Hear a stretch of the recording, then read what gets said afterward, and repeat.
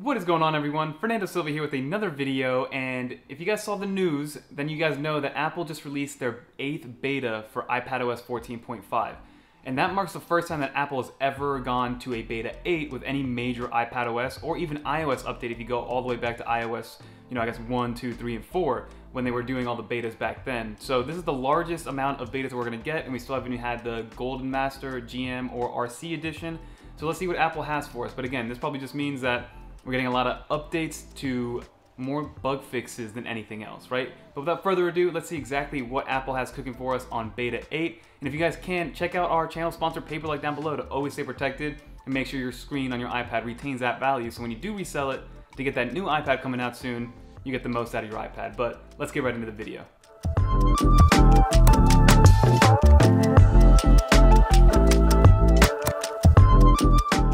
Before we actually get started, I did want to bring up the Apple Spring Loaded event that's happening on April 20th, so a week from today, which is this Spring Loaded. So Apple is finally announcing that they're having an event in April. At first we got WWDC on the schedule in June, and people were thinking, hey, we're not going to have an April event, but it looks like we're getting it, and I'm assuming we're going to get something spring related in terms of the season. So maybe Airtags, because people are back and moving around and they need their things to be located at all times.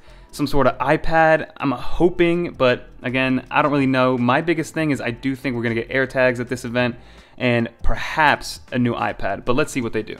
So now if we go into the update itself, if we go into the images, you can see that I didn't actually get the screenshot correct when it came to the actual size, but you're looking at about 100 to 120 megabytes, so give yourself almost 300 gigabytes or 300 megabytes of space if you're going to install this update, just to make sure you have enough space. But again, we're rocking iPadOS 14.5 Beta 8, and if we go into the settings, and we go into the About to check out that build number, if we click on here, we're still on the A iteration. So what that means is we're on 18E5199A. So basically what that means is that Apple still has to release their GM or their RC edition, depending on what they're going to go with this time around. So we're still not at that final stage, but we're pretty much there from a functionality standpoint, because if I go into the actual what's new section of this video, there is nothing visually new. I think Apple's just kind of refixing bugs because they did have that major Siri update, and then the Airtags update or the Find My update that allowed for third-party vendors and third-party products to be allowed into that Find My ecosystem. So I think from this standpoint, Apple is just kind of fixing everything, making sure everything is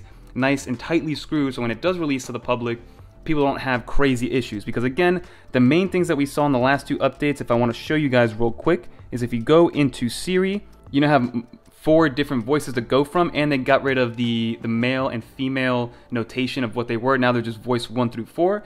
And then also with the Find My, now have the ability to add third-party items even though they're not made by Apple. So things like Tile, the new Chololo that came out, there's some headphones that come pre-built with this. So it all really depends on how big that accessory ecosystem is going to get. And then I think it's going to just be that much better than all the competitors out there, because there's so many Apple devices in the world that are going to help locate those lost items. So it's still not the perfect GPS tracker that everybody wants, but it'll definitely help out when tracking down some of your lost items. But from a what's new standpoint, again, there really wasn't anything new. And then the one thing that I do want to touch on is the battery life. So if we go into battery percentage right here, you can see that today at least we're on 2 hours and 53 minutes of screen on time and 20 minutes of screen off time. But if I go to the last 5 days, you can see that we're averaging about an hour and 27 minutes of screen on time. So if I go down here, you can see that I spent about 3 hours and 37 minutes of usage on the iPad, and that took up almost 100% of my battery. So I want to say we're at that 90% mark. If I bring this up closer, you can see that my battery life is really not doing that well. So it's kind of tough to say if it's the betas that's hurting the battery, if it's the old age of my 2018 iPad Pro, or that I'm playing a very intensive game right here, like NBA 2K on the Apple Arcade. Because if I go here, that's still there. You can see that even 28 minutes of screen on time takes up 48% of my battery because it's such an intensive game, and my battery optimization isn't really there. So overall, I'm still getting about 3 hours of screen on time, maybe 4 depending on what I'm using it for, but it's nowhere near that 8 to 10 hour mark that Apple first sold me this iPad on. But that's the battery life. I'm hoping Apple fixes this with the public release, or I might have to go get this battery replaced, or might just have to commit to this new 2021 iPad that's coming out because I missed or skipped on the 2021. But that's pretty much it. Let's get out of this view and go to the normal view.